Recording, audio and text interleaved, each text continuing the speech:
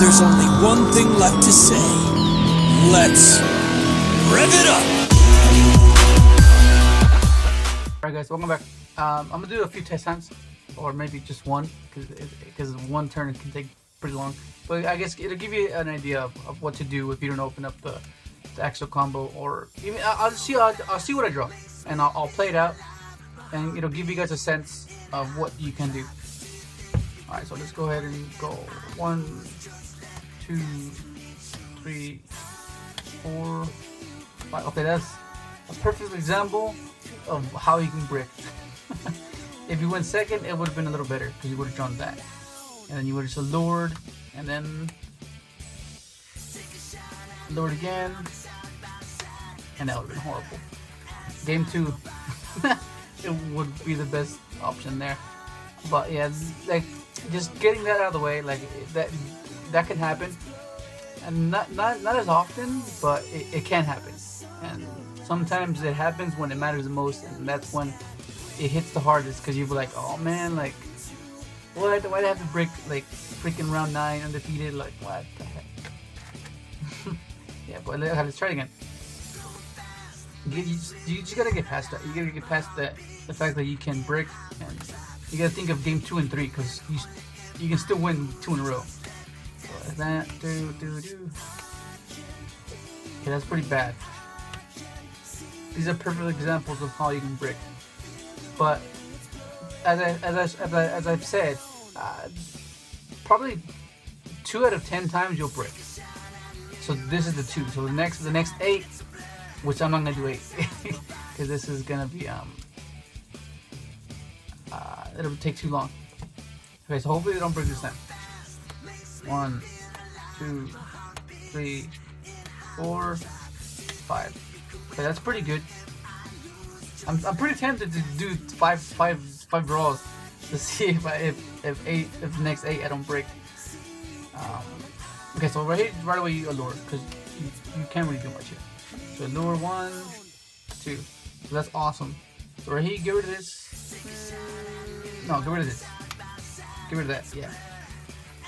Okay, so what you do here, this is pretty much the basic combo. It's the basic combo. So summon. Normal, you send your level eater, and seeing that double summon is gonna be really helpful here. It's gonna come in handy like really bad. Okay, so then you're gonna go ahead and level it, and you're gonna go for Excel. Just get the jet out of the deck as fast as possible. When it makes sense, of course. It has to make sense. Otherwise, there's no need for it. But yeah, majority, like 90% of the time, or 95% of the time, you want to get it out of the deck as fast as possible. And then right here, seeing as you have junk and normal summon, you're gonna you can reduce if you want. No, higher. Yeah, higher. So then you go double summon, you summon this, get back this, and then you go into your librarian. And then you're gonna, so yeah, he's boosted. Well, that's burned already, so that's good. And you go for coral. You draw a card. Boom, 20. And go ahead and use it right away. Clean out your deck, because it's better your chances of drawing into Soul Charge and Vanities, because that's all you're doing right now. You want to draw into Soul Charge first, and then Vanities. Thank you, Mill. That's not good at all. And you're gonna level eat Coral Dragon. Oh man, so bad. Keep the synchro separate, because sometimes I lose track, and there's times where I've miscalculated and thought I had a synchro and an extra deck, and I didn't. Oh damn! I already used it, and it just messes me up so bad.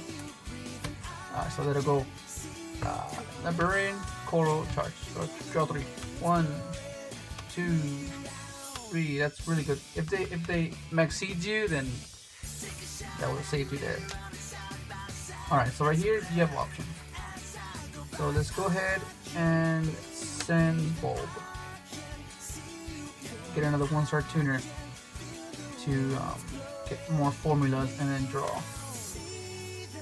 Because that's pretty much what you want to do right now. You just want to keep drawing the most you can while being able to end with Quasar and Crystal or Quasar and Herald.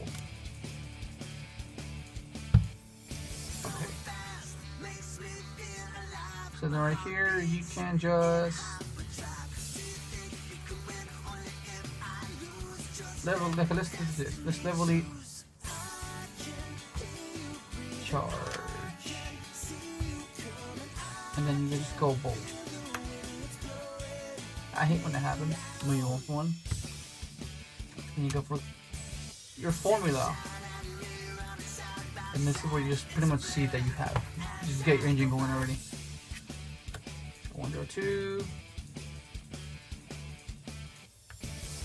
And then where to go from here? I mean, you could end with okay. You can end with Quasar and Herald now, if you really want to, but you want to keep drawing. So that's what you want to do. So let's go Crystal first. Free up a space. Free up a spot.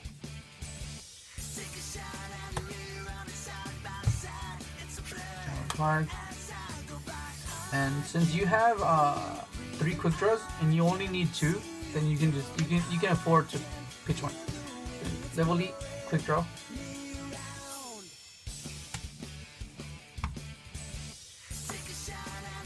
You go for Jet Warrior. And then draw another card. Oh, Venice. That's good. So you drew this before Soul Charge, so that's not so bad. I mean, if you want to end there, you can. If you really want to, you could. But let's try to keep going. So let's go 7. Ancient Fairy. Draw the card. Awesome. You're gonna go ahead and use Jet's effect. Wrong one. What's special bolt? Okay. Oops, sorry, I almost did my quick. And reduce Ancient Fairy. Bring back. Oh, it gets banished. Oops.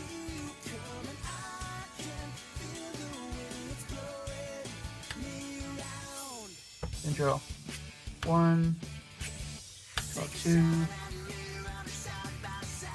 Start it out. Just keep track. Well, this is dead. Well, not really. I can just top deck for Plague and then just. Yeah. Okay, so here you can go.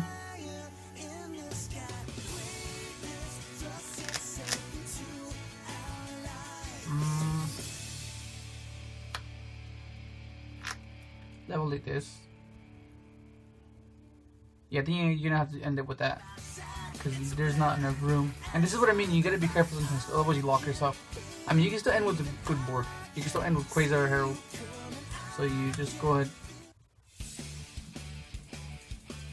go Quasar, and then you just pitch. Have an insurance for next turn, just in case they break your board.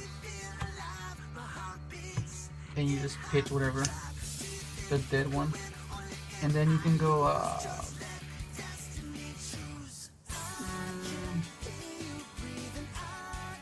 Doesn't matter. Just top deck for Plague.